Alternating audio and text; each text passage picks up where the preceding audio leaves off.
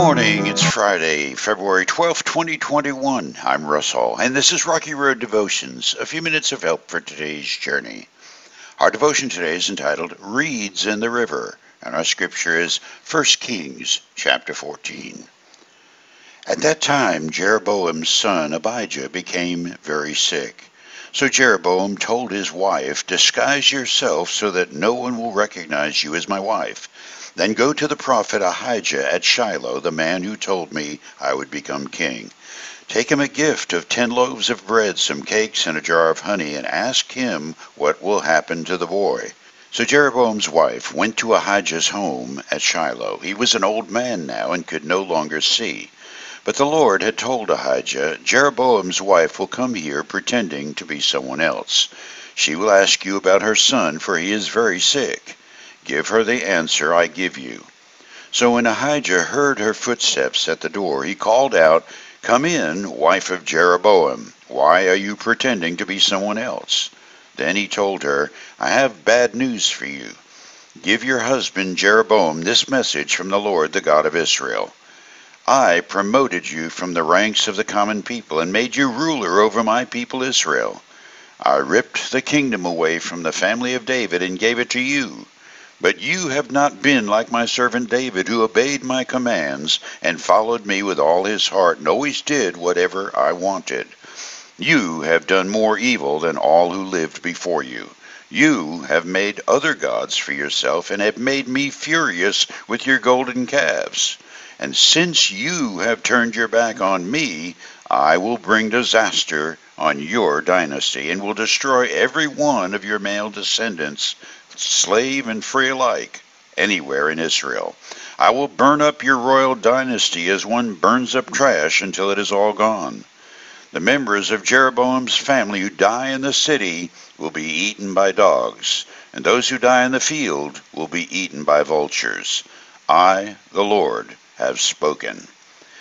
Then Ahijah said to Jeroboam's wife, "Go on home, and when you enter the city, the child will die. All Israel will mourn for him and bury him.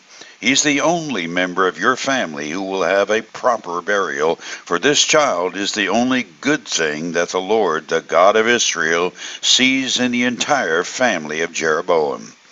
In addition, the Lord will raise up a king over Israel who will destroy the family of Jeroboam.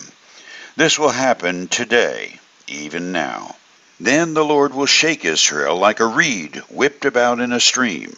He will uproot the people of Israel from this good land that he gave their ancestors and will scatter them beyond the Euphrates River, for they have angered the Lord with the Asherah poles they have set up for worship. He will abandon Israel because Jeroboam sinned and made Israel sin along with him."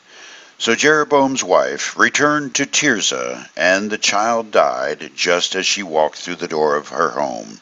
And all Israel buried him and mourned for him, as the Lord had promised through the prophet Ahijah. This passage of Scripture is hard to read for anyone who has a heart for children or God. To entertain the notion that a child dying is part of God's judgment on a faithless ruler grates at the center of our belief in a loving, gracious God. How do we reconcile the pain of a boy's death as anywhere near kind and loving? Hint, don't even try. Some things cannot be explained. Scripture, however, does not leave us totally in the dark. In 1 Corinthians chapter 10, Paul teaches that all of Israel's history of receiving the blessing of God and then wandering away from God's covenant to worship other things, only to suffer the consequences of their faithless idolatry, were an example for us. If we would do well in living in covenant with the Lord, we must be faithful. The consequence of doing wrong is judgment. The consequence of faithfully serving God is blessing. It's that simple and immutable. As painful as reading about the judgment of God which fell on Jeroboam's son might be, drawing modern-day conclusions as example of our fate may be like walking in a minefield.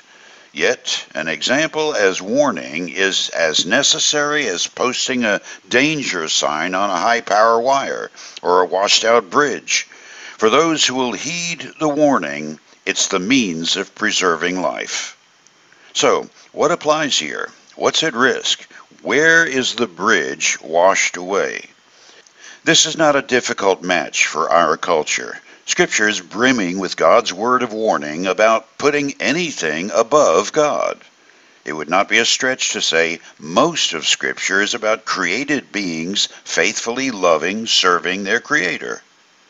Following that ray of light back up to the source, we would have to give today's culture a failing grade of the most miserable kind.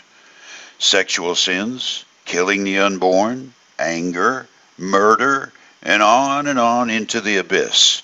This is the legacy of Jeroboam we are creating for our sons and daughters. And when judgment comes, shaking the entire cosmos like reeds in the river, the time for philosophizing will be buried along with whatever other foolishness we're dabbling in, rather than faithfulness. For you today, don't get caught short in culture's traps. Return to God, and He will return to us. You chew on that as you hit the rocky road. Have a blessed day.